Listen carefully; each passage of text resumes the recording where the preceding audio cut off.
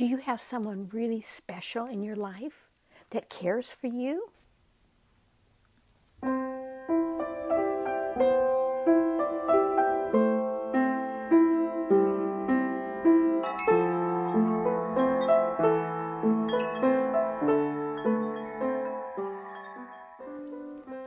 Hi, this is Auntie Mila. I'm so glad you came. I have a story for you. Did you know that God is our Father? Yes, He is. He's our Father, and He watches out after us, watches us, and wants to be sure that we're safe. He sends His big, strong angels to take care of us. Well, this story is about our Cindy, and it's told by Auntie Laura, Cindy's best friend. It's a really sweet story. I know you'll like it.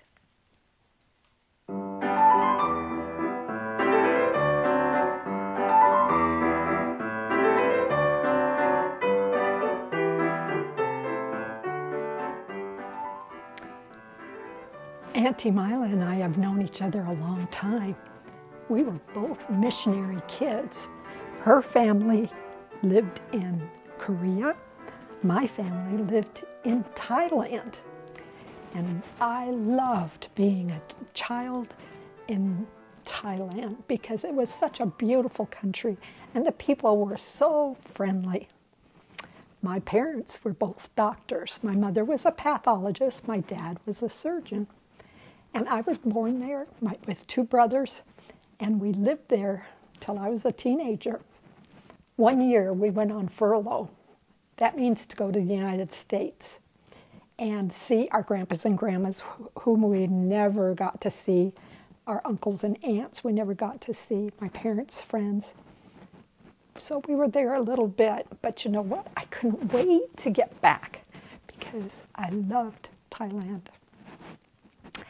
One day, our big airplane landed in Bangkok. It was a big plane with 1, 2, 3, 4 propeller props, not jets in those days. As we were taxiing along, we could see the terminal over there, and I looked to see if I could see anybody. And there were a whole row of people waving and waving and waving. They were so excited to see us, and we were excited to see them. In those days, missionaries went to the airport to say bye-bye, and they went back to say, oh, we're so happy to see you again. It was a wonderful experience to be so loved by those who were our good friends. And as I was looking out, I could see my friend Donna Jean up there. Now, Donna Jean and I had grown up together from birth. Her mother and father were also doctors, and they lived on the compound too. So I had known Donna Jean forever. And there was somebody else there. I couldn't see very well as I was coming down the steps from the airplane, getting on the bus and driving there.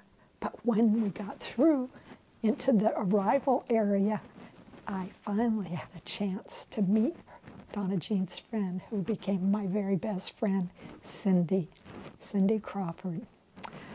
Oh, we talked and talked from the very beginning.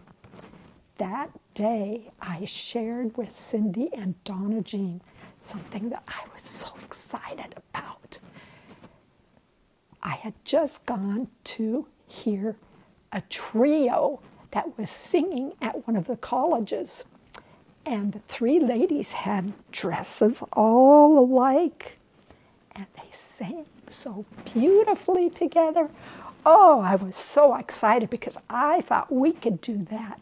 And sure enough, we got so excited, we started working on it right away. First thing we did was find a nursing student who could play the piano really well, and then we started working on our first song. What song should we choose? We chose the hymn, Jesus, I Love Thee. And right away, Donna Jean did beautifully well. Cindy did beautifully well. But I didn't. I did terribly. I couldn't learn alto. They'd go over and over, my Jesus, I love thee, I know thou art mine.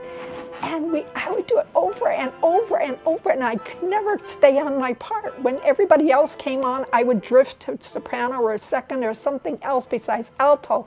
I could not do it. But finally, I found that if I kind of plugged my ears a little bit and I sang it that way, I could hear them and I could hear me, and then I could sing alto. And we got our dresses all alike, and we were all ready to sing. Sure enough, we got an invitation to sing at a meeting, and we sang for our first time. But that wasn't the last time. We sang many times. And then there was a lady on the compound by the name of Mrs. Springle. Now, Mrs. Springle had a big choir, a big adult choir. But you know, she listened to us, and afterwards she came to us and said, would you like to join the big adult choir? Oh, we felt so privileged and so happy. And sure enough, we got white robes, and we had the sash.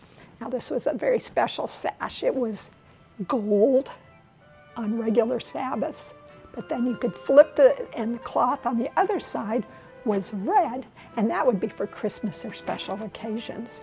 That was so cool. We were so excited by that. Well, this one Sabbath, we were all ready to go out. The girls stood on the very front row, and then the adults all stood behind. And Mrs. Springle was a very good choir director.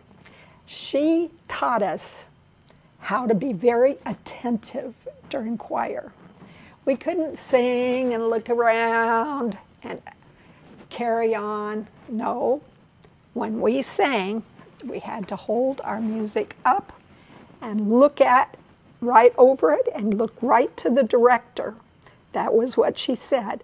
We couldn't look around, wave at anybody. No, never, never, never. Also, we couldn't whisper. We couldn't talk. We had to pay attention at all times, keep our eyes on her. We were very well disciplined. Well, this one Sabbath, we all filed out, and we were standing there and just starting to sing, and I had my music up, and suddenly Cindy was standing next to me, and her foot hit mine. And I thought, that's strange. Why is she hitting me? And then not only her foot, but then she just started leaning her whole body against mine.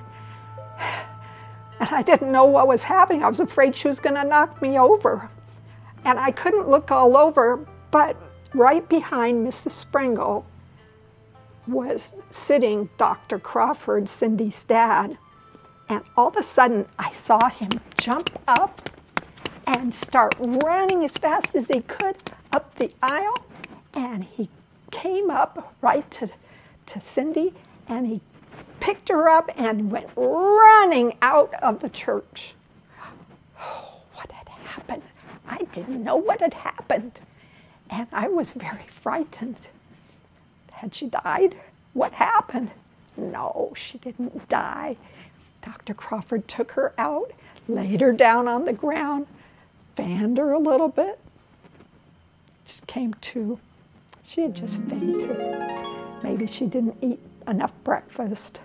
Maybe she was too hot. Don't know why she fainted, but she did. Right in front of everybody. But you know, her father had his eye on her the whole time, and he noticed something was wrong. And just like that, he came running up to take care of her. We have a Heavenly Father like that. In fact, in Psalm 103, verse 13, it says, as a caring father is to his children, that's how kind the Lord is to those who accept him as their father.